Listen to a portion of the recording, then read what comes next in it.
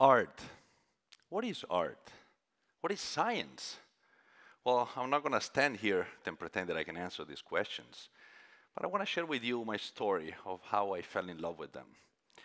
After I realized that I had something in common with both. As a kid, I was very curious, and whenever something was prohibited, gosh, that was like a magnet for me. If they told me that I shouldn't have done something, I first thought, well, who says? Why?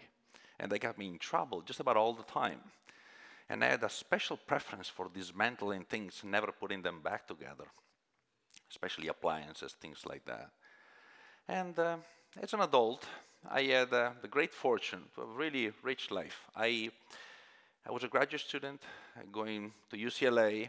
I looked for a room for rent, and I found a room in a house with a family. And she was an artist, a great artist.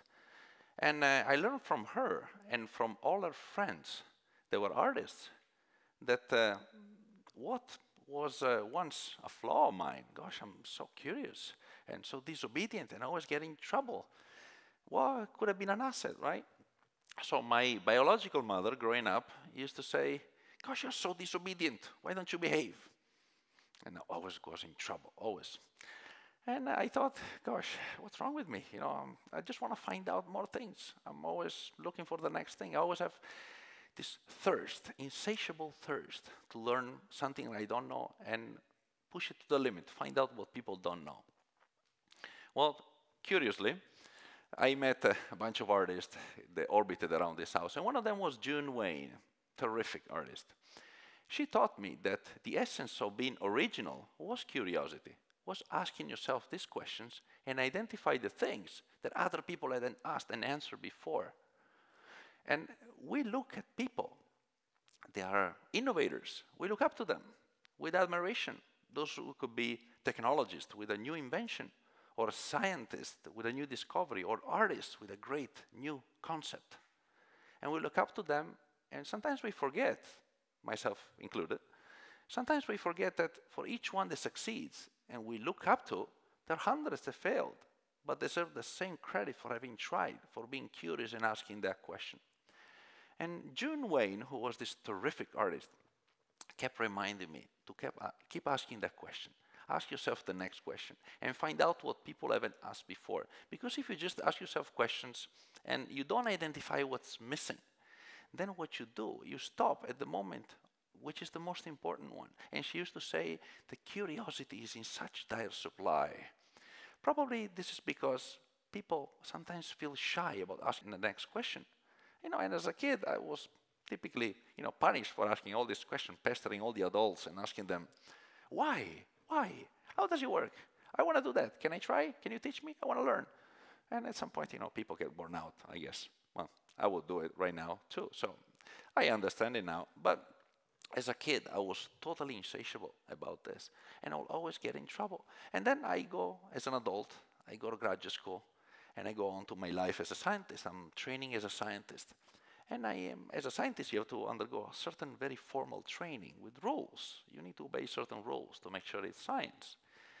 But then you need to ask the questions that people haven't asked before. Otherwise, you're not a scientist. You're just repeating something that somebody else has done. You need to come up with a new idea, with a new concept, new theory, and an experiment to demonstrate whether that works or not.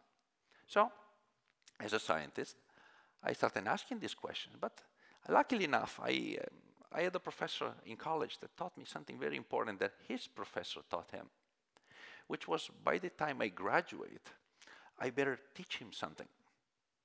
I cannot just take his inspiration and go pay it forward to others, but I need to pay back a little bit to him. And later on, when I became a professor myself, I had my students, and I'll tell you a story in a minute. So going back to this adopted family with this artist who was brilliant. Her name was Chana Horowitz. And she used to come over my shoulder when I was working on the table on my computer, working on some results, and I had these pictures of bubbles that I loved. They're so unpredictable and so cute, and you never know where they're gonna go, right? And I just love photographing them and putting these pictures in my papers. And one day I'm doing my calculations for all those gases that are inside the bubbles, and she comes over my shoulder and she says, "What are you doing?" "Oh, what are those bubbles?" "Why, this gas goes out." "Okay." And there is this theory that I really don't buy. So I designed an experiment to demonstrate that that theory wasn't working.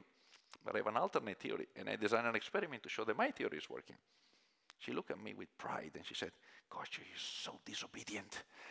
And all of a sudden, what used to be my biggest flaw became an asset. Then I realized, gosh, being disobedient, yes, you go through the formal training, and then you break that rule, or you break the paradigm, so to speak. So I thought, gosh, that's not so bad. I think I can do this. Disobedience for a living? Well, that's pretty good.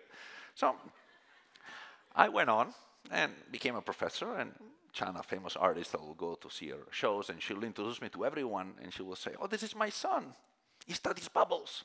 And I was like her, her adopted son. And the funny thing is that she will tell everyone that I was her son. And then people will say, wait a second, you're American. How come he has an accent? And with a straight face, she always tells them, actually, he has a very serious medical condition. Every time he gets a cold, he develops this Italian accent. It was rather unbelievable, with a straight face, at her own shows, like in a big museum, and people just, okay. That's what I learned from her.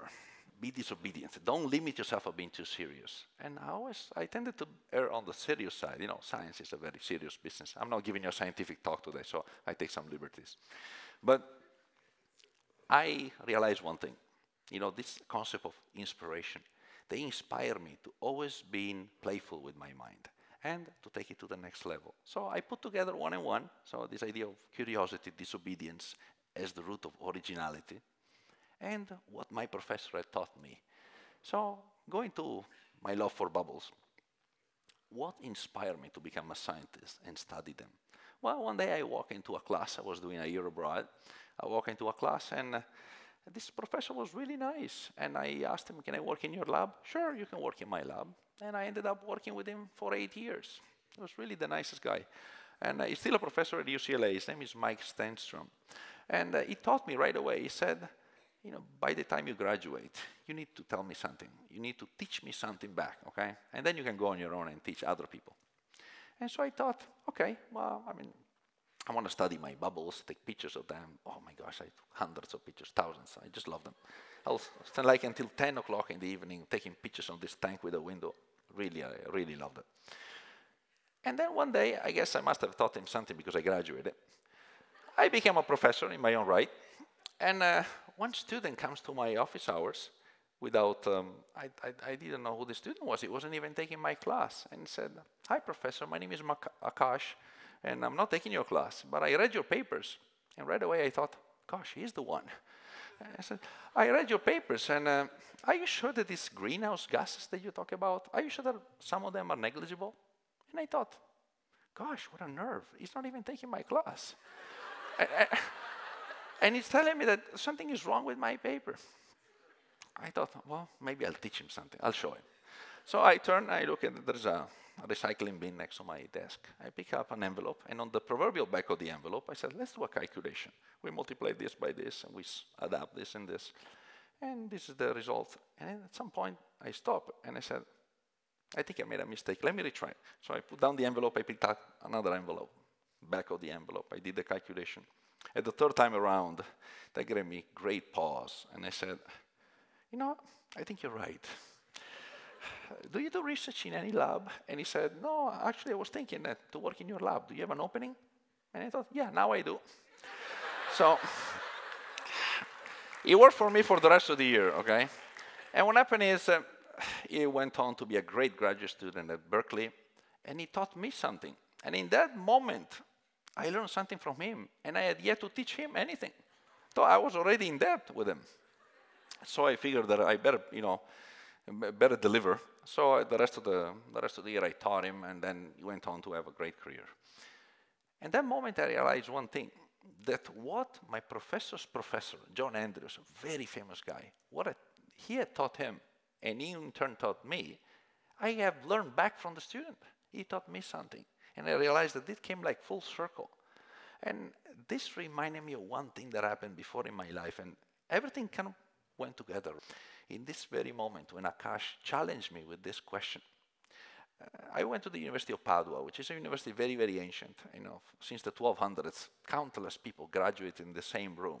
And you go there, and the very famous people who graduated there gave a fresco on the wall. It's called The Notables of Padua.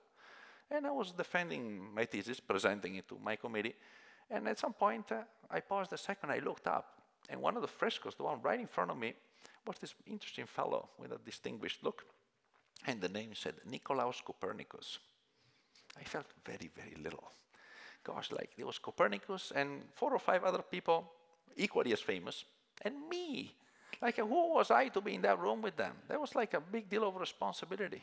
And I thought, gosh, he must have taught something to his professor, who was a rather famous guy. And he went on to inspire many other people to be scientists. But I felt so little in that moment. And I thought, gosh, I look at Copernicus, and I look at this student who's teaching me, well, I'm not going to leave the mark as Copernicus. They're not going to study my bubble papers in 500 years, okay? But I will feel very accomplished, even if I didn't put a tile on the mosaic of knowledge, but just I cleaned up the dust so somebody else can come and put the tile right there. In that moment, I felt like, gosh, yeah, right now, I'm a scientist. Thank you very much.